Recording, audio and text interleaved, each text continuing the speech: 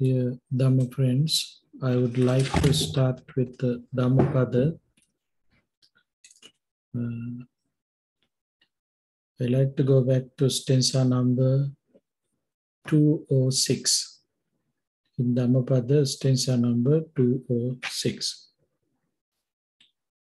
Sadhu dassana mariyanang sannivaso sada sukho adassanena balanang nicchameva sukhi siya. Brief meaning of this stanza is, it is good to see the noble ones, Aryans. To live with them is always a pleasure.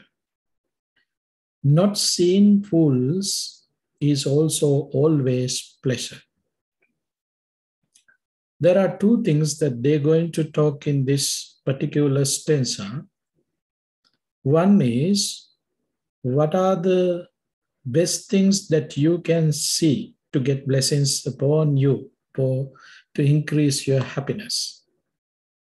And other things, what are the causes which is unhelpful and also making trouble for us? These two things are the things that that mentioned in this stanza. First one, Sadhu Dasanam Aryanam. Aryanam, nobles. The word Aryanam is very deep. It has a very deep meaning. Who are the Aryans? Aryans, there is a clan in Indian tradition. That is not the things that we're going to discuss in here, in this particular stanza. Arya means great, actually not great, the greatest. The greatest. As you know, the Buddha did not explain someone can be a great person by birth. That is not Buddha's explanation. Someone can be a great person by doing, being a good human being, being a person who has a lot of wholesome thoughts and activities. That person can be a good person, great person, excellent one in this world. So, Aryanandasanam, if you have, as us, if we have a chance to see that kind of people, it is blessings for us. It is blessings, and also it is very pleased to see them. If you can see those Aryans, people who develop their insight, people who has established their happiness, wholesomeness, to see them, it is a blessing. Yes, why not? It is a blessing.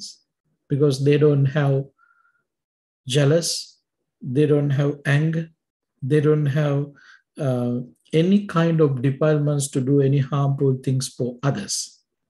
That much clear. They are full of loving kindness thoughts, compassionate thoughts, and all other wholesome thoughts are there with them.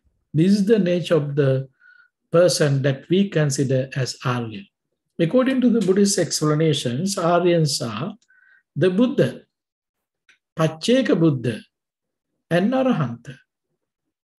Also, who are on the path to attain enlightenment, attaining first sainthood level Sotapanna, second level Sakadagami, third level Anagami. Who are on this path, we are considering them as Arya. So now you can see who are the Aryans that Buddha mentioned in this stanza. Directly, who are on the path. Perhaps the Buddha, Pacceka Buddha and Arahanta already finished their journey, they attain enlightenment. Who are on the way, to attain enlightenment, Sotapanna, Sakadagami, Anagami, Arahant. But it is guaranteed by the Buddha, they are definitely attaining enlightenment. That is guaranteed by the Buddha. Not just the Buddha, even the guaranteed by the Dhamma. So, dear friends, if you have chance to see them, how nice, how peaceful, how pleasure. Why? How we can get increase our happiness seeing them, seeing their appearance. When we have chance to see them, we have opportunity to listen to them. Their words are very peaceful. Their words are not regarding lying, harsh words, and useless words, malicious words.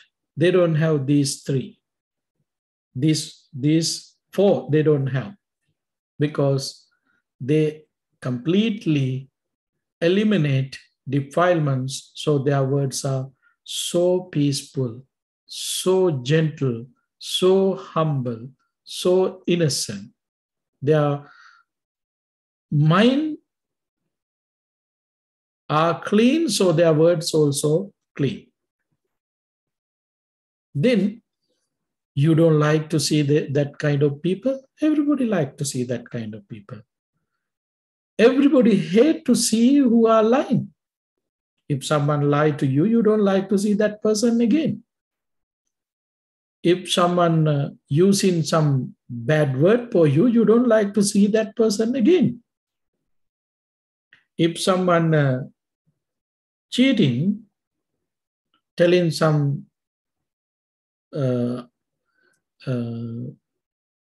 something about you or some about someone else, you don't like to meet that kind of person, because you know there's useless things are there, malicious things are there. You don't like it. So now you can see why the Buddha said, this is the practical way that you can see why the Buddha said, it is good to see the noble ones. Why? Noble ones does not have any defilements in their mind. Particularly, their words are very clean. Their accents also very clean. They are established their happiness. They establish their wholesomeness. Who don't like to see that kind of people? Not only human being, even the devas like to see them. Even the animals, all other living beings like to see them. But there are some people who are nasty, they don't like to see. That kind of mentality is the reasons not allowing to see that kind of good people. That's why there were some people who were not able to see the Buddha. Even though they were living very close to the Buddha. There was a person who lived next to the Jetavana monastery, but he did not get any pure thoughts to see the Buddha. It's happened. It's happened. In this area, in our meditation center, located in a very rural area, in the forest. But time to time, we can see some people are around here. They are living around here, but they don't get thoughts to come here to practice meditation, develop insight. They don't get thoughts. But some people who are living in Florida, California, sometimes out of the country, likewise Germany, Australia, Malaysia, Indonesia, or Sri Lanka, they spend in time and money to come to Bhavana and stay here a few days. This happened. Same thing was there during the Buddha's time. Some people who lived next to the Buddha, they were not able to come to see the Buddha because they had wicked mind. They had wicked mind. They did not develop their mind, so they was not able to get the benefits, seeing the Buddha, listening to the Buddha. But Person who has enough merits and who develop their mind in some degrees, they have opportunity to see noble ones and enjoy, they can enjoy the noble ones.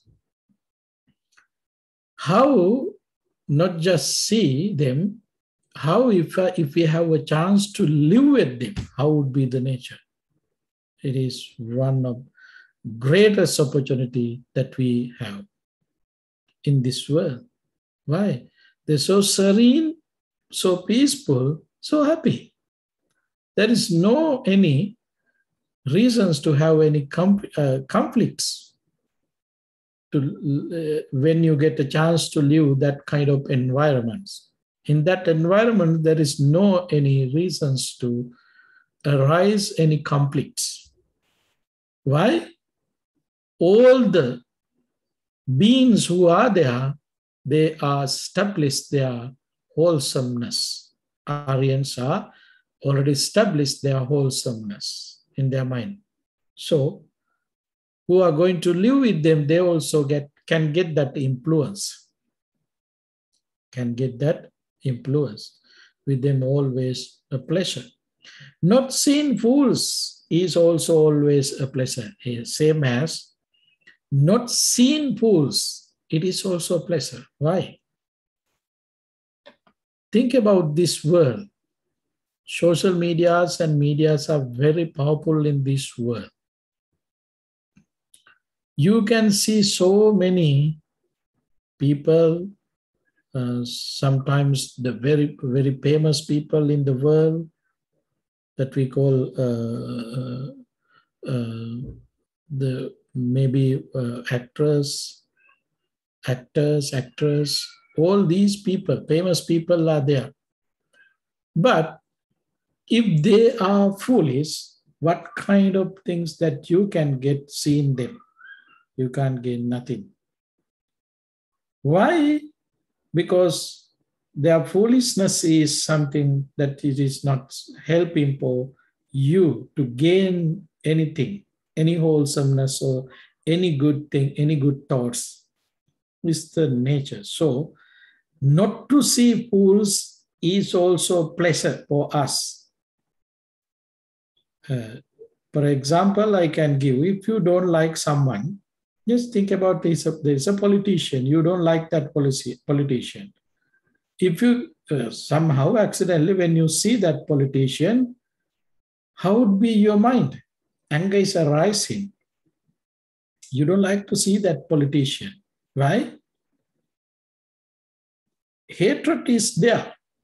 Seeing that person, your hatred is going through your mind and making unwholesome thoughts. Anger is arising. You don't like it. So, foolish, not to see foolish is kind of bliss that we can gain.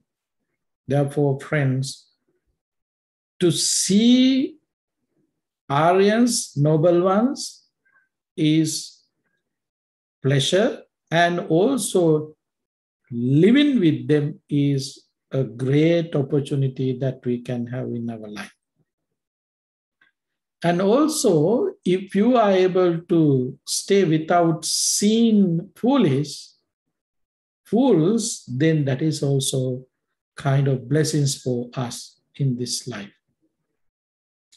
Around the world, you can see we are sharing so many thoughts with others, knowledge with others. Think about if we got some message, thoughts, ideas, concepts from foolish one, then we are also in trouble. We are also in trouble. Now you can see around the world the problem, alcohol, drugs. Who create this concept and who spread this concept? Police. So you know the results. If there is addicted people for drugs or alcohol, you know the results. Their parents are suffering, brothers, sisters are suffering, co-workers are suffering, and civilians also suffering, all the system collapse because of their behavior. So the reason is foolishness. Reason is foolishness. Therefore, friends, if we don't have foolish people in this world, in this society, how would be the nature of this society? Peaceful. Happiness is there. Always we can live happily and peacefully. Peace is one of goal for our life. Around the world, people are fighting, people are burning, arguing, and so many conflicts are there. All these things are happening. Why? Because our foolishness. Because our foolishness. We as Buddhist followers, what we are trying to get rid of that foolishness from us. That is the purpose of life for Buddhist follower. As Buddhist follower, we are doing everything. Everything means our practice is based on to reduce our foolishness and get rid of the foolishness. That is our main goal for our life. So we are working on that. We are working on that. I would like to mention one thing. As you know, meditation is one of very popular things in modern society. So one day I was questioning from one person who came to practice meditation, what is the purpose of practicing meditation? That person replied to me, my purpose is to reduce stress, anxiety, and depression. I said, okay, that is good ambition, good things, a good purpose. But Buddhist purpose is different. As a Buddhist follower, I do practice meditation not to reduce my stress, anxiety, and depression. It is something very simple. I do practice meditation to increase my wisdom, establish my wisdom, gain my wisdom. That is the main purpose. Why? As you know, independent origination starting with avidya paccaya sankhara. First thing, we have to work against avidya, ignorance. That is our object, that is our main goal. In Noble Eightfold Path, starting with samma ditti, right understanding. Right understanding is something regarding your mind. If you don't have clear mind, establish happiness, how you can have right understanding? That is your vision.